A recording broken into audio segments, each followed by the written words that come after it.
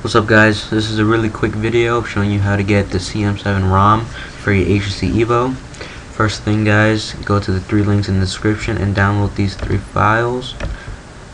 Alright, once that's done, connect your phone by USB to your computer and enable storage usage so you're able to copy the 3 files still zipped to your phone. As you can see, I still have mine. I have mine in already. So, still leave them zipped. Just, highlight them all, and just copy in there. Copy to the root of your SD card, and leave them there still zipped. Once that's done, just exit out, and disconnect your phone, and then all the work is off the phone, so you're good. And we'll see you on the camera on the phone too. Alright guys, I meant to say that just unplug your phone from your computer and then power it off. Alright, and what I want you to do is when you power it off, once you turn it back on, I'm going to need you to hold the power button and the lower button to get into the bootloader. Alright, so I'm going to just power it off and I'll be back when it's in bootloader. Alright guys, it's going into bootloader so I can get into the recovery, and remember guys, that's by holding the power button with the volume down button on your HTC Evo, and it should get you to bootloader and recovery. Here we go.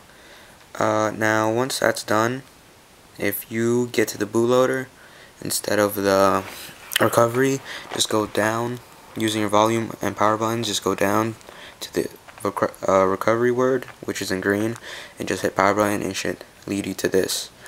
Mine is a clockwork mod recovery, so yours might look different, or if not, yours might look the same. Now I need you to do 3 things guys, and that's 1, wipe data and factory reset. Yes, delete all user data. The second one would be delete all cache. So wipe cache. Okay.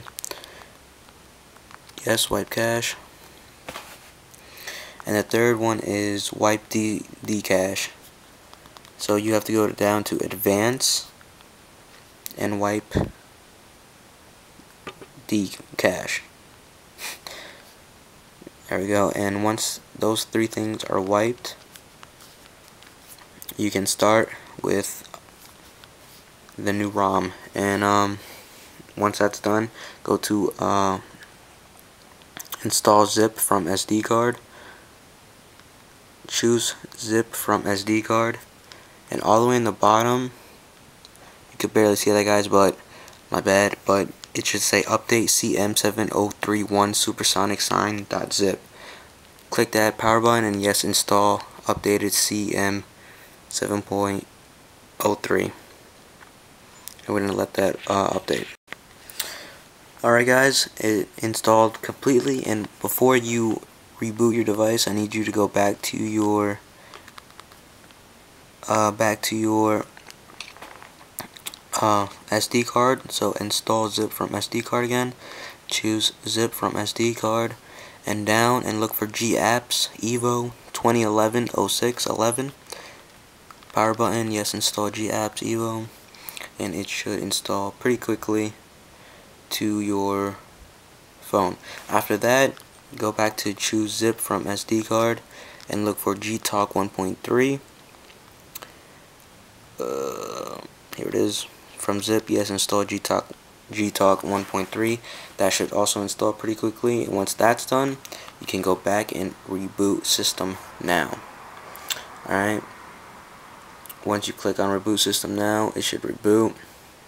It will start rebooting, and I'll be back when it's done. This is just a quick little view of how it should reboot if it went good. That is the CM7 icon and loader, so it should like that. It should look like that. Alright guys, remember the first reboot or restart should take a while, and once you're done, it should look like this. Alright, everything should work. Camera should work. Alright, you know, it should record and stuff.